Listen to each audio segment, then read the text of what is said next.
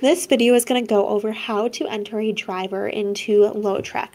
The first thing that you are going to want to do is open the web version of LoadTrek. You're going to click on the Setup widget. That's going to open up a new page.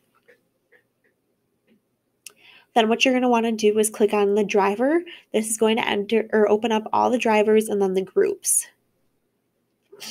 So here we have all the drivers that are currently entered into the system. Next, you're going to want to hit New Driver, which is down here at the bottom. All the fields that are entered red must be filled in to move on with saving the driver in the system. If your company does not have a driver number sequence, you can just click Next ID and it will populate the next ID following in that sequence. If you guys have certain type of driver number groups, then you will need to run a report to find out what number was used last. Then we are going to enter the driver's name.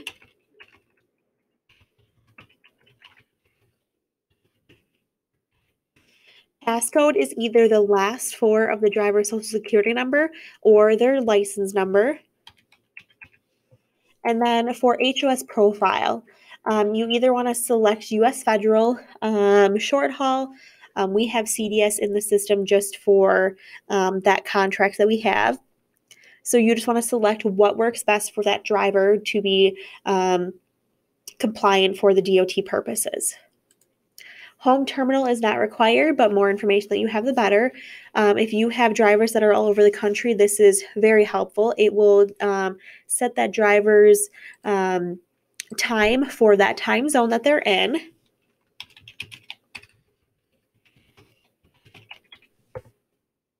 So I'm just going to put the location that that driver works out of. I don't typically put anything in the I button serial number. Status, you always want to have it as active when you're first creating it. If a driver is out on leave for a long time period, you can do inactive, or once they resign or are terminated, you can switch them to terminated. Qualifications. As much information you can have here, the better. So I'm going to do a Class A driver. They can drive all these types of trailers. And then they can also use a lift gate. So again, the more qualifications that you do know about that driver that they can use, the better. You can sort that in the client version of LoadTrek. Then we're going to use the address.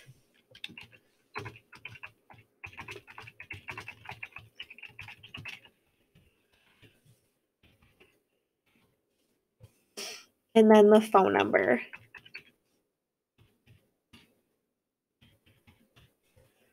And then if it's the same, their cell phone is their home number, you can just copy it for both. I would rather have it in there twice than not at all. And then if they do have an email, you can enter that as well.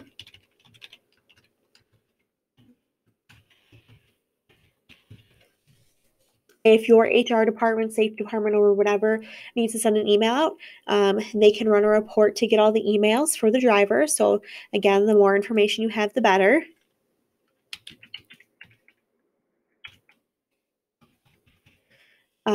You want to make sure you enter the social security number, and then their CDL number is required. So that's just their driver license number.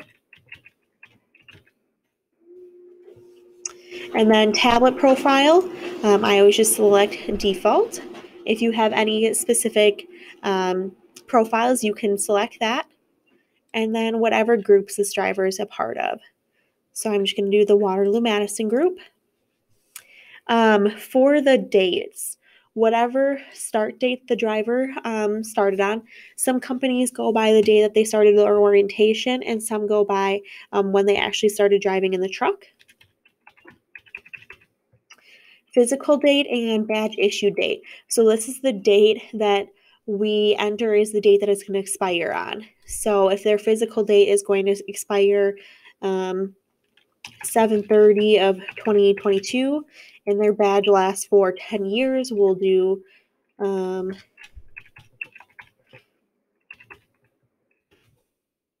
then that driver's birth date.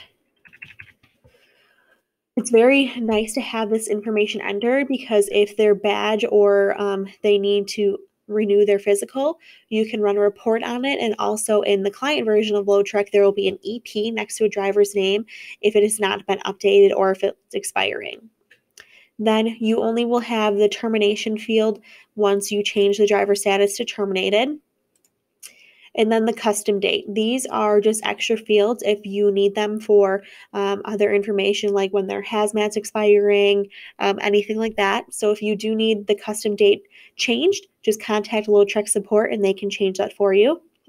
And then in the comments, any helpful information that is useful for the planners, ECC, or your dispatch, anything like that. So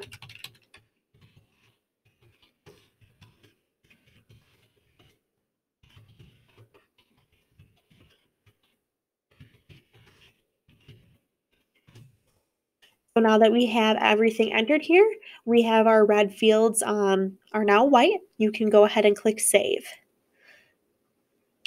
It will spin up here.